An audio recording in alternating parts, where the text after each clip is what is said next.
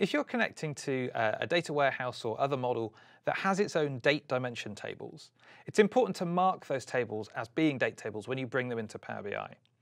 What happens by default when you just bring a flat table of data in, if it's got date columns in it, Power BI creates some hidden tables and columns for the year, the quarter, the month, the day, and the hierarchy of those, so it's easier to work with straight out of the box.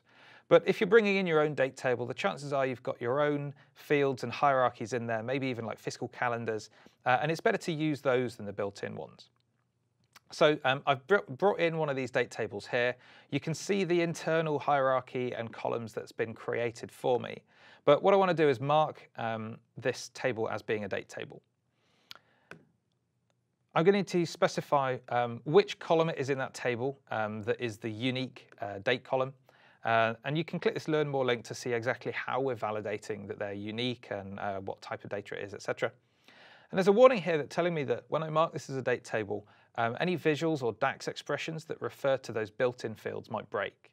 It's going to happen on this line chart down here. You'll see the date field gets replaced, but my measure in this chart, which is a DAX expression, is going to break. Now, this was actually a quick measure. I used the Quick Measures feature to build this automatically. And what the Quick Measures feature did was it was checking to see that we were using the built-in table. So I'm going to remove that if check, and I'm also going to remove this reference to the built-in date field. So my formula actually gets much simpler here. All I'm doing is total year to date of that sum of revenue over the date field from my date table. That's fixed up the formula, and now my visual is going to start working again. So now I might want to go and build up some hierarchies based on this. So I might build my date and quarter and year hierarchy. Let's make sure I add these the right way around. Reorder these. And here's this is my new date hierarchy. So I can start adding more of these things back into my table and re-enriching it if I need to. But a lot of those fields and hierarchies might well have been brought through from my model originally anyway.